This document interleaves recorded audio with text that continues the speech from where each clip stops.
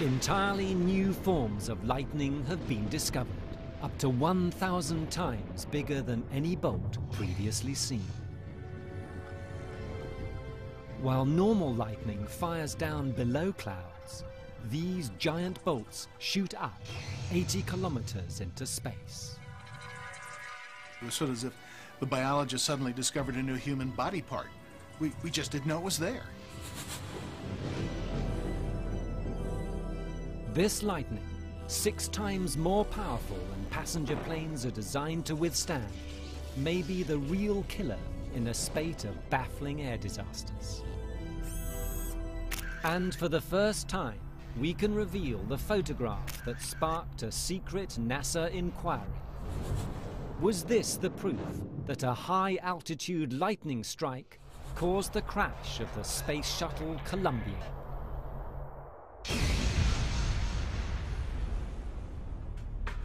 Each day, the Earth is shaken by 8 million bolts of the sky's most powerful force, lightning. Energy from one bolt explodes in a split second, but could power a household for half a year. At any moment, 1,800 storms pummel our planet. Each one is a giant battery. Inside a storm, water turns to hail. Falling ice crashes on rising droplets, creating static electricity. Charges of up to 100 million volts build up.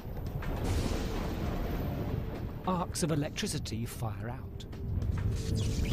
More than 90% of all bolts fire within clouds. But a highly charged storm will fire a cascade of electricity down to Earth, drawn to the highest point. A blade of grass can trigger lightning, or even a person. Each year, 1,000 people around the world die after direct hits. A lightning bolt is only 3 centimeters wide, but at 33,000 degrees Celsius, it is hotter than the surface of the sun. This heat expands the surrounding air, which explodes outwards as thunder. The sound of lightning. A lightning flash travels at the speed of light. Its thunder travels much more slowly. The shorter the time between the flash and the thunder, the closer the lightning bolt. Few cloud-to-ground strikes are longer than 3 kilometers, and textbooks always used to say no lightning could exist above the clouds. But then weatherman Walt Lyons aimed his camera across the Colorado Plains on July the 6th, 1993. What he saw overturned 200 years of scientific certainty in an instant.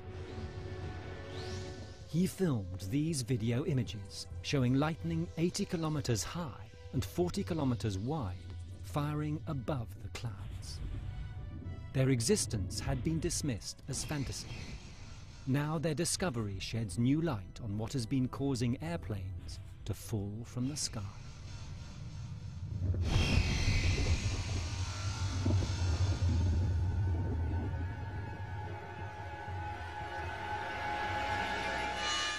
The discovery of megalightning began with ordinary people seeing extraordinary things. In 1969, Stuart Beecher was defending a mortar pit outside Saigon in South Vietnam when a storm broke. There was this giant flash of lightning that reached from the ground through the base of the cloud, completely illuminated the cloud, and out the top in this absolutely beautiful double helix that seemed to just go on forever. It went like it was just like it was going straight into space, and it was one of those, hey, look at that! And of course it's gone. There had even been photographs. This was taken at Mount Isa in Australia in 1968. Scientists had ignored the sightings. Skeet Vaughan, a senior NASA engineer, met a witness who had seen giant lightning in 1981.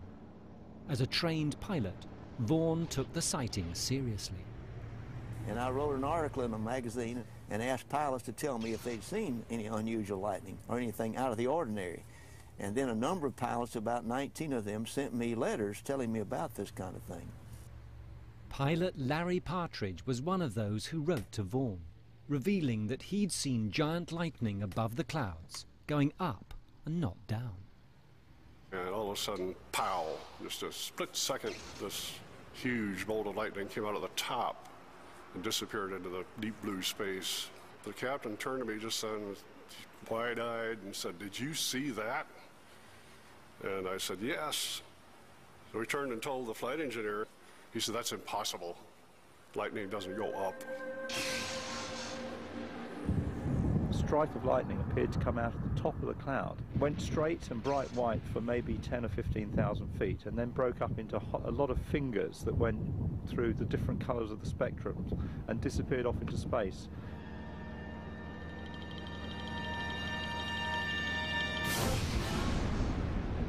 But most of the pilots said they had never talked to many people about this, because they were somewhat reluctant, because they were afraid, since they were flying at night and things of this sort, that they might think they were having hallucinations or had other problems, and they didn't want to talk about it. Nobody would believe them anyway, until you have documented evidence, a photograph or something like that.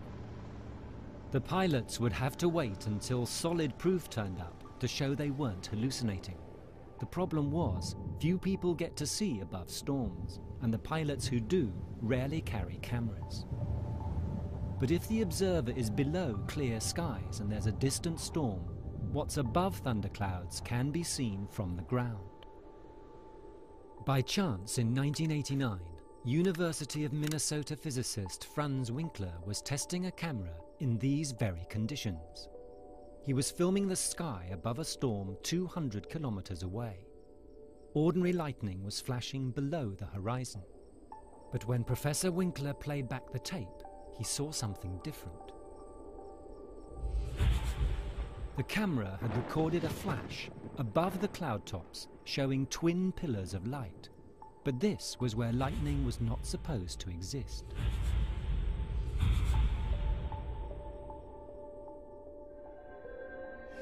At 10 times the size of Mount Everest, the mystery flash dwarfed any bolt ever recorded. The possibility of giant lightning came at a bad time for the American space agency NASA. On March the 26th, 1987, they launched a $100 million military satellite into storm clouds. What happened next would make NASA face the sky's most powerful force.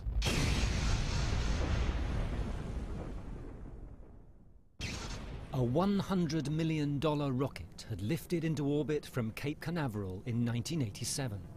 NASA engineers had defied the weather and launched into a storm. A camera tracked the rocket until it disappeared into clouds. When it panned back down to the launch pad, lightning struck. This is the bolt that passed through the rocket, striking the launch pad. We have lost telemetry. We don't know quite why yet. No telemetry data from any source at Hangar AE. With onboard computers burnt out by lightning, the vehicle was veering off course.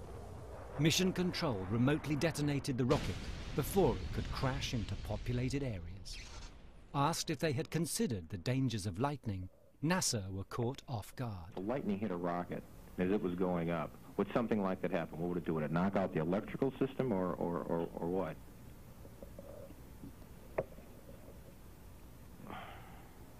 Well, there could be any number of things would happen. I think at this point I don't want to really speculate. NASA were criticized for ignoring the dangers of lightning. When the rocket goes up into a cloud, there are very strong electric fields. So the rocket itself is quite long, metallic, and a conductor, but in addition, there's a plume of ions below it that extends the equivalent length to 2 or 3 times the length of the rocket. So you, in essence, have a very long wire, and in the strong field of perhaps 10, 20, 30,000 volts per meter, over 400 meters, you can generate something of the equivalent of 1 million volts. So you get a discharge then through the rocket, the plume, and that triggers the lightning. Well, in the worst case, it could actually potentially blow the rocket up. When a mystery flash was filmed in 1989, NASA had reason to fear a new form of lightning that could blow up a rocket high above the clouds. NASA asked Skeet Vaughn to find evidence that the phenomenon was real. He searched for similar flashes in NASA's archive of storms filmed from Earth's orbit. When we were back looking through the tapes, we were able to go through probably 17 or 20 hours of tapes. And in those tapes, you have to go through each video frame, and then you have to identify the video frame and what on that tape, and then try to compare it with what you know should be out there. By 1992, the detective work had turned up startling images. They showed the edge of the Earth. Bright columns fired upwards 70 kilometers from the clouds, towering over the horizon.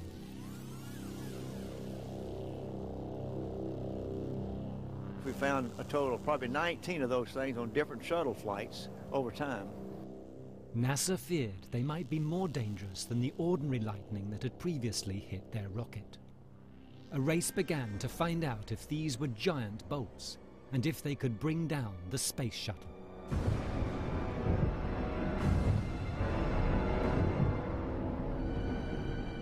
NASA turned to Walt Lyons, a world expert in the detection of distant lightning strikes.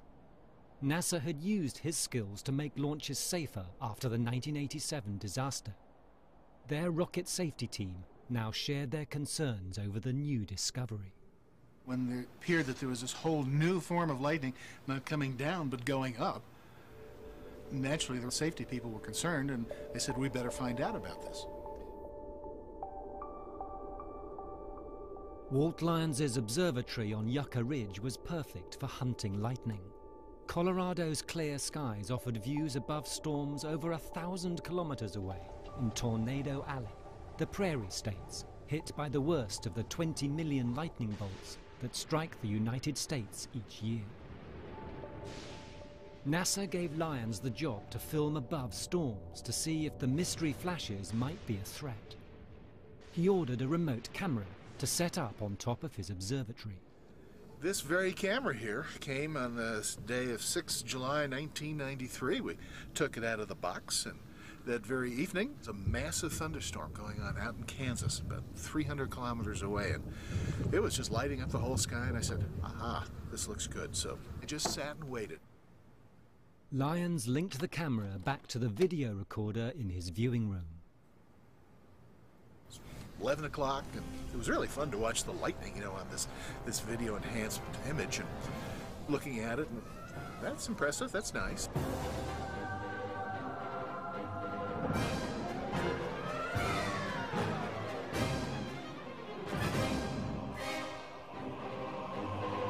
$12 o'clock, yeah, that's nice. 1 o'clock, it's nice, but not much was happening.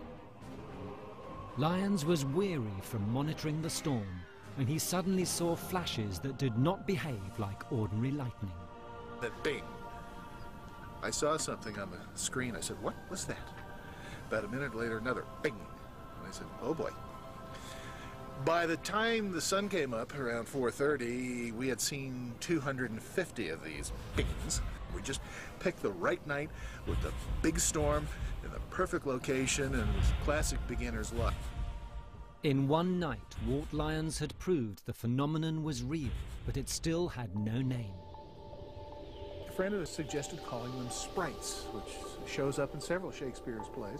And I said, that's a beautiful name, that's perfect, because it's sort of a fleeting, ephemeral type of creature, and it doesn't imply something about the physics. A year after Walt Lyons' discovery, a University of Alaska team set out to photograph the sprites from the air, up close and in color. Student Matt Hevner volunteered for the mission. They basically needed somebody to operate the cameras and hit record on the VCRs and figure out, where to fly, things like that. The flights took place on the night of America's 4th of July celebrations. In terms of dangers, that may be associated with the sprites, since we were going to be in airplanes flying around the storms, was there any danger to us? And in general, the pilots were even more worried about that than we were, so we trusted their judgment to keep us far enough from the storms that we weren't in danger.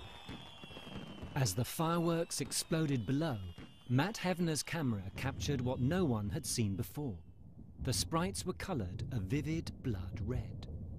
There were a few storms where we were seeing sprites maybe 3 or 4 times a minute, and so that was pretty exciting.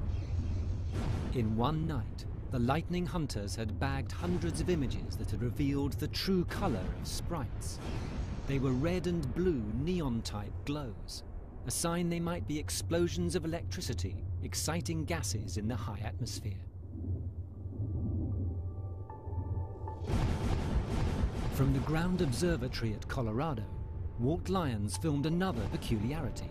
The sprites appeared to be dancing across the cloud tops. But were they just a trick of the light?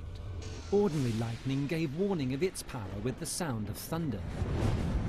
If sprites made a similar sound, it would prove them to be more than a mirage. Sprite is very impulsive, boom, like that, which means a lot of air is potentially being heated or pushed around. So I wondered, could there be some analogy to thunder produced by a sprite? Dr. Alfred Bedard, who would hunt for sprite thunder, had been a guardian of world security during the Cold War. If the communist bloc does attack, our radar sites and observers will sound the alert. Dr. Bedard's audio array near Boulder, Colorado, can hear the frequencies undetectable by human ears called infrasound. Until the advent of satellites, his system was the main warning of rogue atom bomb tests. He can detect sound from the other side of the world.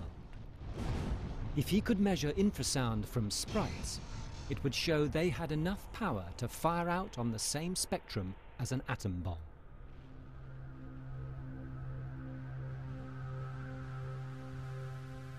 We detected sounds from sprites. These were detected at here in Boulder. Dr. Bedard can hear the subaudible sound of the sprite by playing it back through a program in his computer. There's a very loud, vicious sounding rumbling, and all of this is subaudible again, but when you play it back at high speeds, you wouldn't want to get near something like that. No communist atom bomb had escaped Dr. Bedard's infrasonic array. Now red sprites might be tracked far away, even those that flashed during daylight hours. The sprites could be heard. They needed to be examined in greater detail. Professor Umran Inan, a leading physicist of Stanford University, would unleash his students to peer inside their fiery hearts. I encouraged then one of our students, Elizabeth Kirk, and I said, Elizabeth, why don't we do telescopic measurements of this? What we saw in the first few images, some sprites at least, were consisting of just a whole lot of hundreds of filaments forming the body of the sprite. Inan's telescope helped prove that a sprite, which at first was thought to shoot up, actually fires downwards. They're not a single bolt, but a multitude of interlaced lightning channels. The picture was being completed. To see giant lightning, time must be stopped. This is because sprites happen even faster than the blink of an eye. Sprites are generated in the electric field above a storm. The first thing seen is a flat disk called a halo. It appears at a height of 85 kilometers. The field must be strong enough for the halo to grow into a sprite. Electricity flows down to make a red balloon of energy the size of a mountain range. As the charge flows down, denser air squeezes the current into 30-meter-wide filaments. The sprite showers 100 square kilometers of these blue lightning shards onto cloud tops and then disappears. But what pulls vast currents from space to make huge towers of electrical energy? Could some monstrous force conjure sprites from below the clouds? And could this in turn help explain some of the most mysterious air disasters since the dawn of the jet age? The glamorous advertising for the new jets had helped foster the myth that lightning could not hit a plane in flight. The jet age is now here. Flying will be above the weather. But jets were not immune to weather. Lightning was striking planes often. About each 1,500 hours of flight, which is about 1 or 2 lightning flash per aircraft and per year. So it's not a rare event, so it's a very common event. Planes are not usually harmed by lightning. Although strikes reach 100 million volts, they last only milliseconds. The metal skin of a jet plane allows the electricity to pass through harmlessly, leaving only superficial damage. But here was a deadly conundrum. Lightning strikes have killed 483 people in 5 major plane crashes in 30 years. The disaster that ended the myth that jets were safe from lightning happened in 1963. A recording exists of the moment. Station 3 of a plane crash, 8:59. Respond your ambulances to a plane crash at Delancey Road, just east of Elton, 906. The emergency services tape records the aftermath of Pan American Flight 214. On descent to Philadelphia in 1963, the plane flew into a storm, then crashed into a cornfield, killing all 81 people aboard. The official inquiry blamed a fuel tank explosion, but said a massive lightning strike had blown off part of a wing and burnt through rivets. If planes were safe from lightning, what had brought down Flight 214? Weathermen would have to throw away their textbooks to solve the mystery. If you go back and look at the textbooks from 20, 30 years ago, most people thought lightning was a giant spark that lowered negative charge from the cloud down to the ground. Scientists had known since 1773 that lightning was electricity. It was found to come in 2 types that either repel or attract, negative or positive. Well into the 1970s, weathermen knew of only one type of lightning, negative charged bolts. With the advent of lightning detection networks and other systems to look at really what's going on inside the lightning discharge, we found out that a number of them sort of worked in reverse. They lowered positive charge to ground, and these became known as positive lightning. We didn't realize there were such major differences. They don't just strike, over, say, 10 milliseconds. They strike, and then they just burn away for hundreds and hundreds of milliseconds, which is an eternity when you're being lit up by 50,000 kiloamps. Positive lightning could explain the Elkton enigma. The Elkton crash was during winter, and there isn't that much lightning in the northeastern United States during winter, but when there is, it tends to be positive. There is a fair amount of lightning in intense snowstorms, and our experience has shown that that's often positive and very powerful. Flight 214 had been engulfed by the type of storm bristling with positive lightning. A positive bolt would unleash many times the current and burn far longer than ordinary lightning. A strike by positive lightning could explain the fate of Flight 214. But until a plane crash investigator saw his friend blasted from the sky, the true power of this new form of positive lightning would remain a mystery.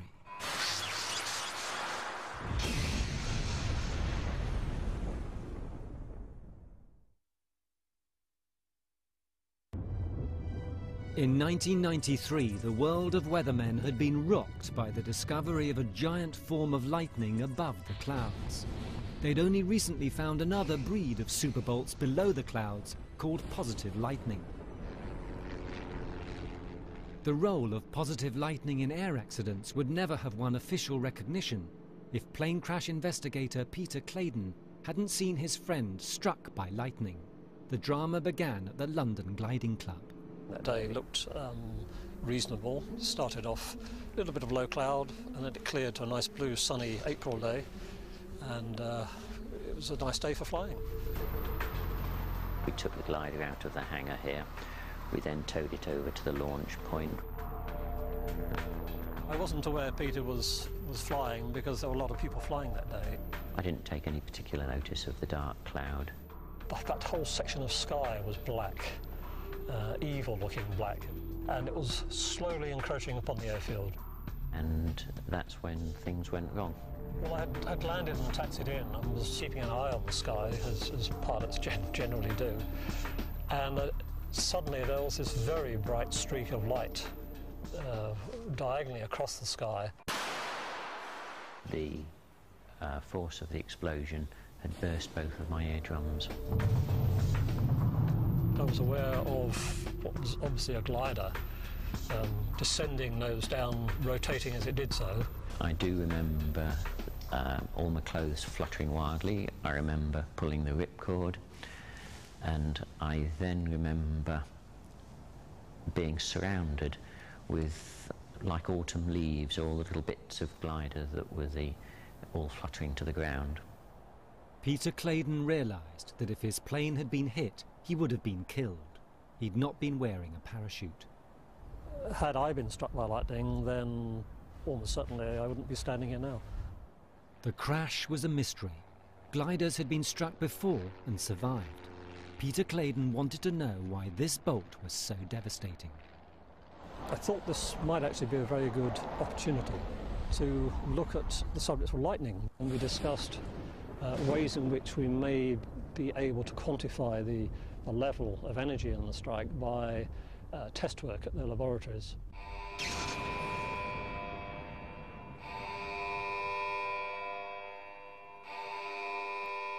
The laboratory could simulate ordinary lightning, but the damage to this glider was very much out of the ordinary. This actually came from the glider which was struck, and it hasn't actually melted. What you can see is simply the magnetic forces which have crushed the pipe down, and it is indicative of the fact that it was a very severe strike which took this glider.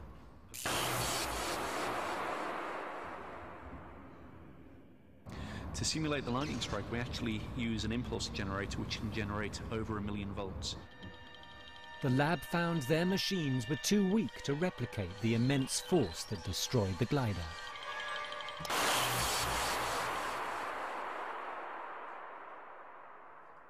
Their finding had ominous implications. Putting all the figures together, it was concluded by everybody who worked on this that it could have been as much as 6 times the present level to which aircraft are designed to tolerate with minimal damage. 6 times. Though it looks like a normal bolt, this positive lightning can burn 10 times as long and unleash 6 times the power of ordinary negative strikes. The killer lightning travelled with an even bigger accomplice. We were able to take pictures of sprites above storms while we were able to map the lightning going on inside of the storm. We've never been able to do this before. Went back and got the raw lightning data, and for every sprite, there was a positive lightning. Positive lightning and sprites were one continuous force that stretched from the edge of space to where ordinary planes fly. Regulators had set airline safety thresholds for lightning before the discovery of sprites. The world's airlines fly with shielding to withstand only 1/6 of the awesome power inflicted by the positive lightning fired below the sprites. We're learning there's a whole subclass of extremely energetic positive cloud-to-ground lightning that lowers maybe 10 times more current to ground than the old textbook said you should get. There was potential salvation. We're able now to actually use the sprite as sort of like the coal miner's canary, because when you see a sprite up there, that means there is an exceptionally unusual lightning discharge in the cloud below. The sprites themselves might be used as neon signs warning of the positive lightning below. Positive lightning was deadly, and the sprites above struck an area 1,000 times bigger. Could they hit rockets? NASA funded the first sprite hunt in 1993 to find out. So NASA was worried that many of the spacecraft, like the shuttle, weren't designed to take lightning discharges. And so if the shuttle was flying through sprites, what would the possible effect be on the shuttle or any other spacecraft? In 1996, Walt Lyons reported to NASA on the dangers of sprites. He concluded that their vast size spread out their energy, making them unlikely killers, but cautioned not enough was known to be certain they were harmless.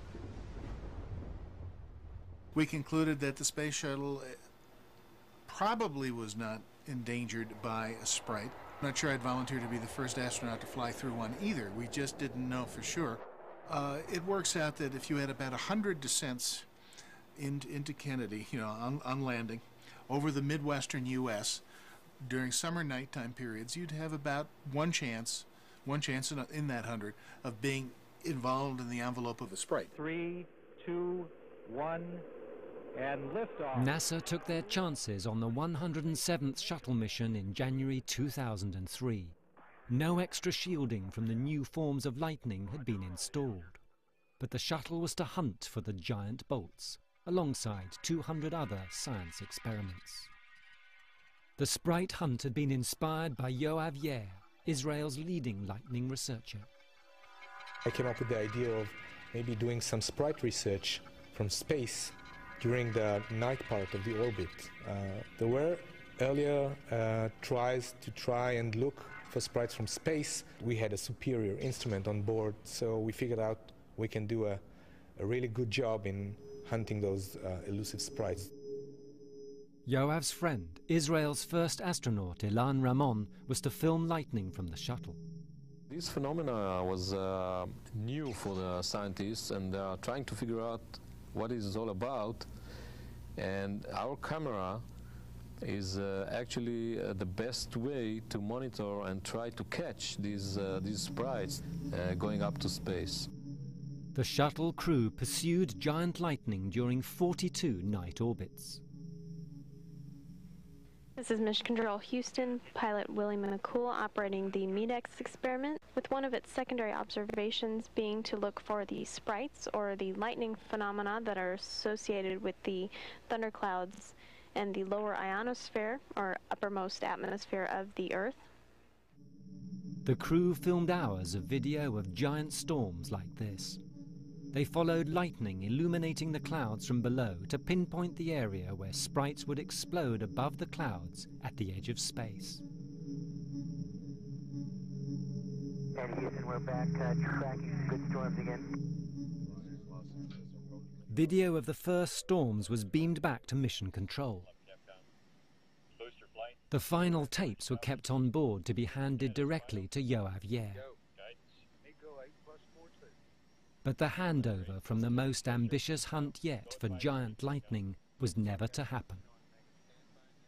At the end of its 16-day mission, the Space Shuttle Columbia was re-entering the Earth's atmosphere above the coast of California.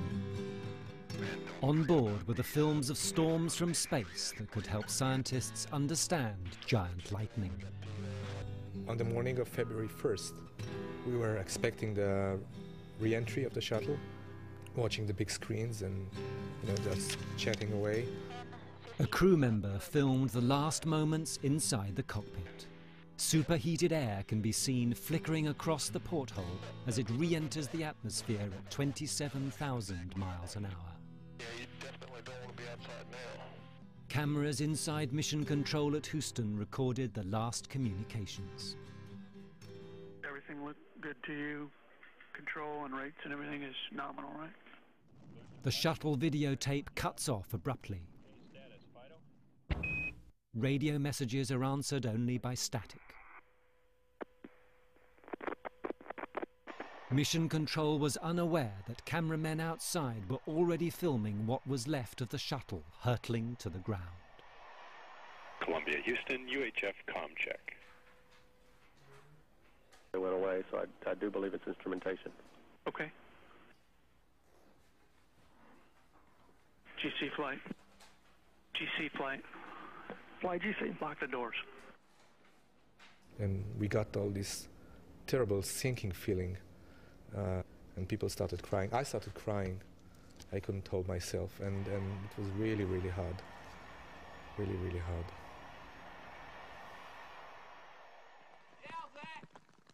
Searchers fanned out across Louisiana and Texas to gather wreckage. all the astronauts sent to hunt giant lightning were killed. Immediately there was fear that they'd been brought down by the phenomenon they'd been sent to record.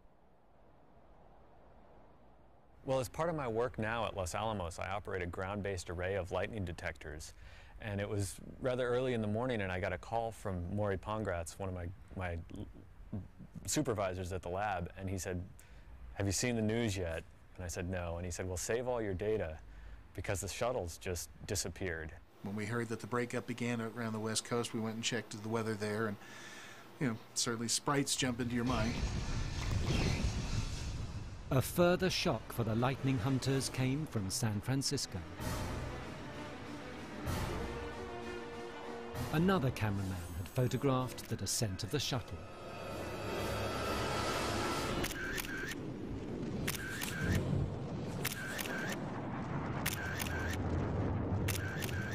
And then it came out that there was this photo associating it with lightning.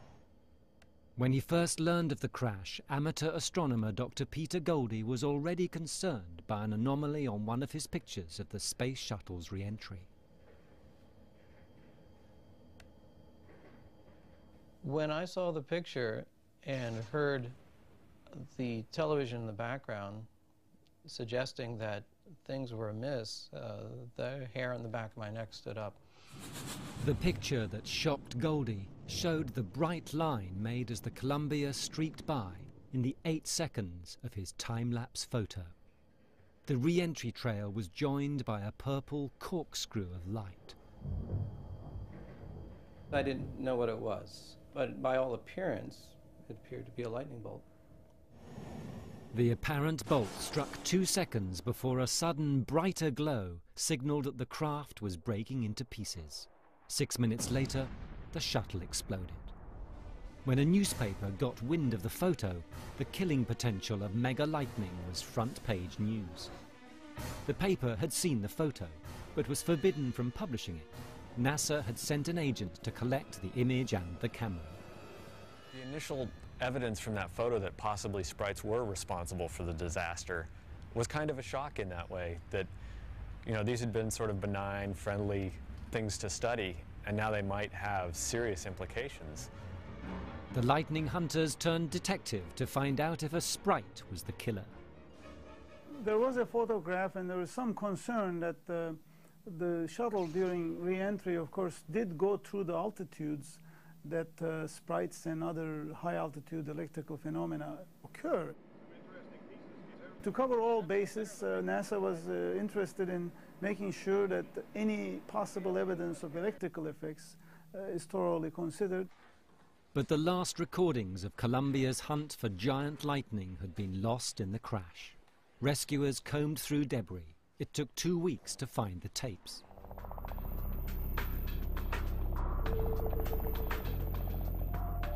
They were airlifted to Israel, where the lightning hunters were coping with the death of Ilan Ramon, their countryman sent to photograph the bolts.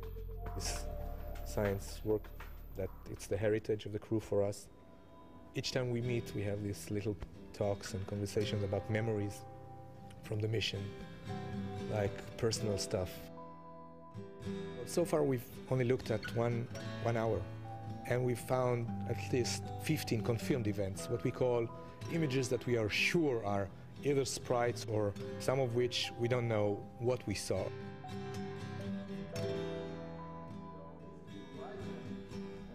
Among the first images made public from Columbia's lightning hunt was a meteor re-entry, apparently sparking a bolt of giant lightning.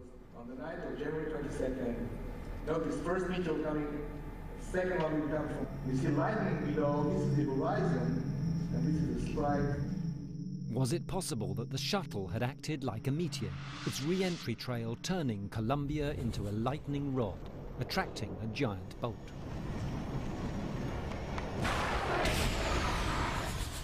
NASA's sub-panel considered this horrific possibility in secret. Meanwhile, the public was being told wing damage and mismanagement had caused the accident. The first cause was the foam that came off and hit the reinforced carbon-carbon. The second was the loss within NASA of its system of checks and balances. NASA's probe into the shuttle lightning strike was never made public. The reason, fear had turned to embarrassment, then relief. Experts who checked the San Francisco photo concluded the image of lightning was probably caused by camera wobble. Our conclusion was that there was no evidence for any electrical activity at the altitudes that the shuttle went through and the region of the Earth that it went through. There was a camera shot that it turned out to most likely be an artifact of the particular camera. The giant lightning was dismissed as a ghost in the machine. But the man who'd been America's lookout for rogue atomic tests had heard something very real in the re-entry path of the doomed space shuttle.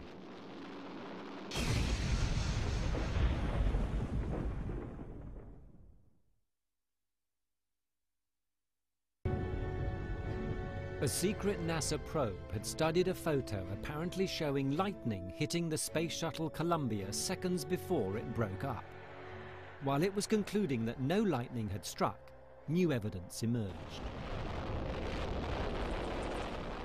America's expert in the detection of distant atom bomb tests, Dr. Alfred Bedard, had been the first to confirm Sprite thunder. His infrasonic array was listening when the shuttle went down.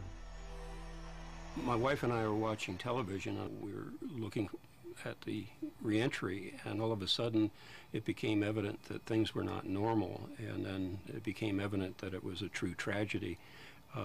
So at that point we knew we had detected reentries in the past, and we looked at our data to make sure we had something, and it looked like we did. The detectors had heard a sinister sound before the shuttle's breakup. I'm going to start this playing.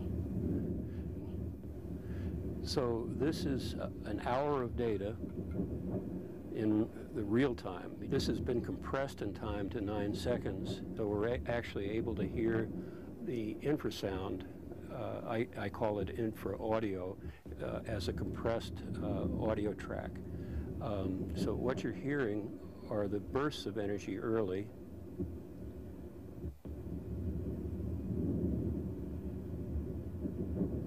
Right in through here. And then that hollow thud.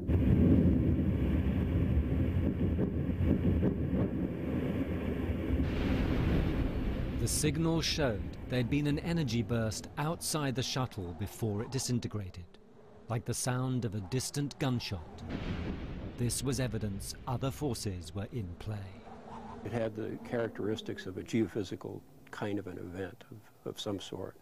And as I said, at this range, in the past, we've had signals quite similar that were associated with fairly good-sized earthquakes. The bomb detectors had measured a hugely powerful event, the force of an earthquake high in the sky. Its epicenter was estimated to be in the flight path of the doomed shuttle. Best guess would be it would be right in somewhere around in here. Perhaps San Francisco, perhaps a little bit south of there. Dr. Bedard had heard something like an earthquake crossed with the sound of a Sprite. What could it be? The chances are the Sprite per se is not going to be a threat to the space shuttle, but there are other creatures up there which we maybe shouldn't be so sure about. Could Columbia have triggered an unknown weather phenomenon from the force that unleashed the earthquake-sized rumble? When NASA's Alaskan researchers flew a special color camera above storms in 1994, they were stunned to find a more aggressive type of bolt no one had ever seen before.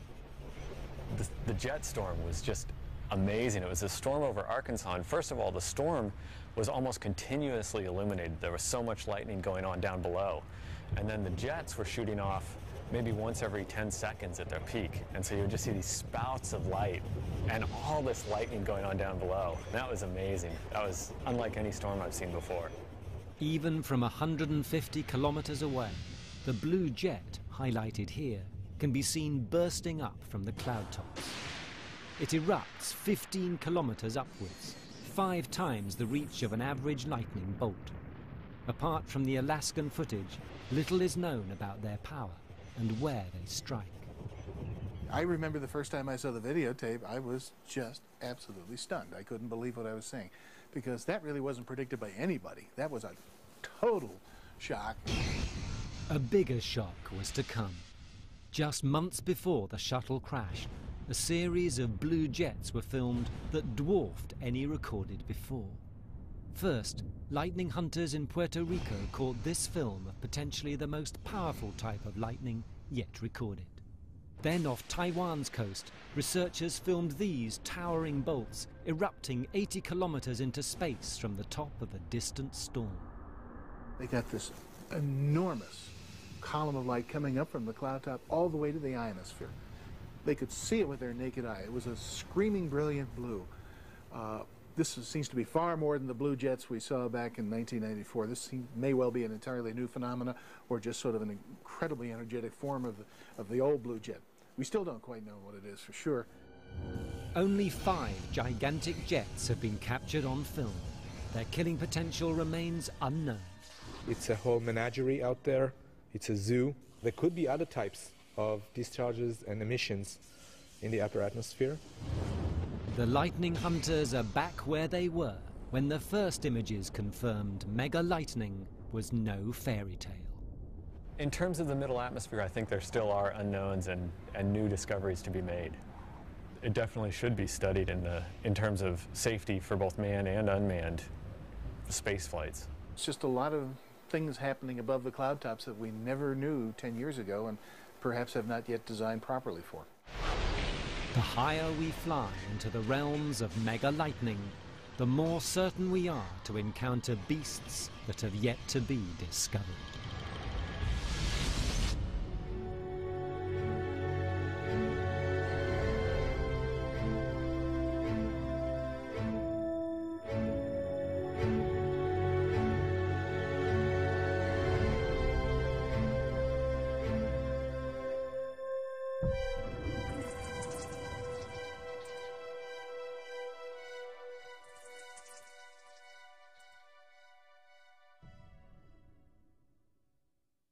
Here, met a witness who had seen giant lightning in 1981.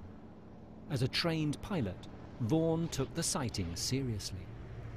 And I wrote an article in a magazine and asked pilots to tell me if they'd seen any unusual lightning or anything out of the ordinary. And then a number of pilots, about 19 of them, sent me letters telling me about this kind of thing. Pilot Larry Partridge was one of those who wrote to Vaughan, revealing that he'd seen giant lightning above the clouds, going up and not down. And all of a sudden, pow, just a split second, this huge bolt of lightning came out of the top and disappeared into the deep blue space. The captain turned to me just then, wide-eyed, and said, "Did you see that?" And I said, "Yes." So he turned and told the flight engineer. He said, "That's impossible. Lightning doesn't go up." Strike of lightning appeared to come out of the top of the cloud, went straight and bright white for maybe 10 or 15,000 feet, and then broke up into a lot of fingers that went through the different colors of the spectrum and disappeared off into space. Sheds new light on what has been causing airplanes to fall from the sky.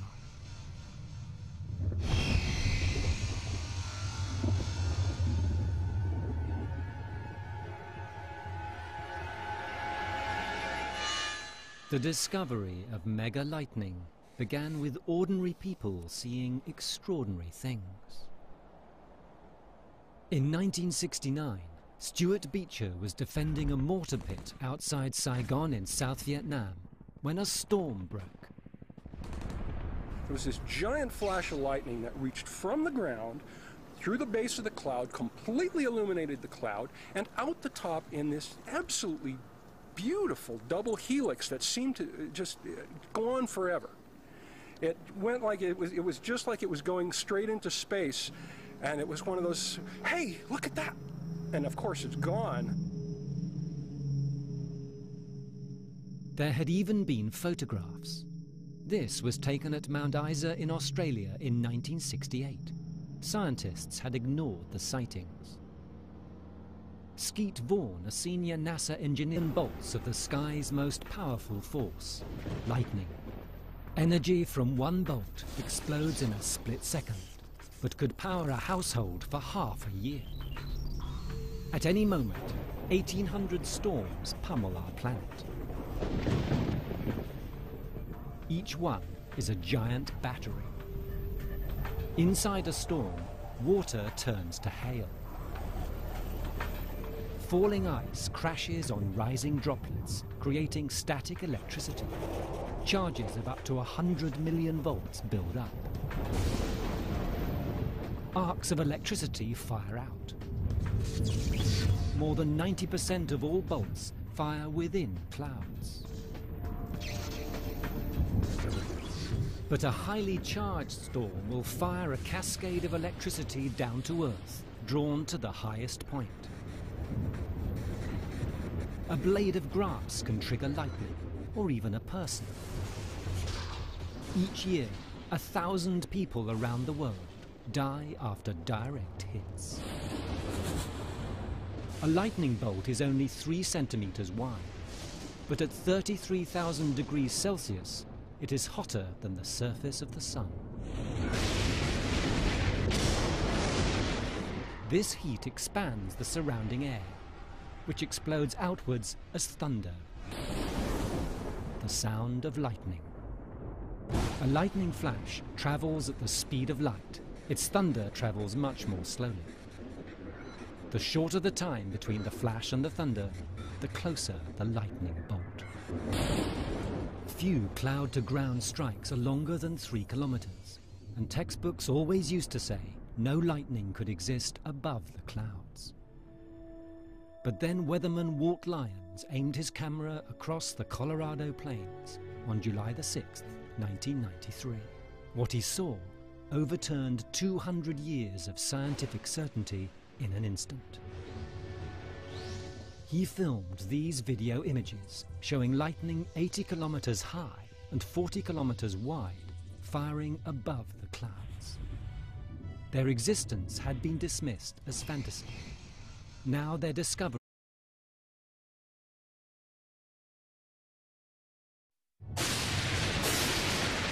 entirely new forms of lightning have been discovered, up to 1,000 times bigger than any bolt previously seen. While normal lightning fires down below clouds, these giant bolts shoot up 80 kilometers into space. It was sort of as if the biologist suddenly discovered a new human body part. We just didn't know it was there.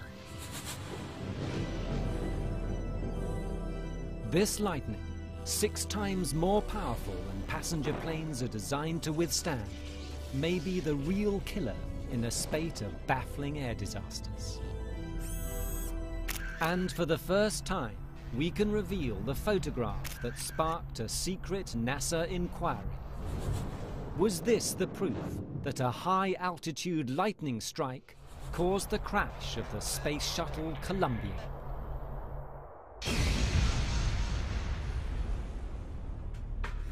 Each day, the Earth is shaken by 8 million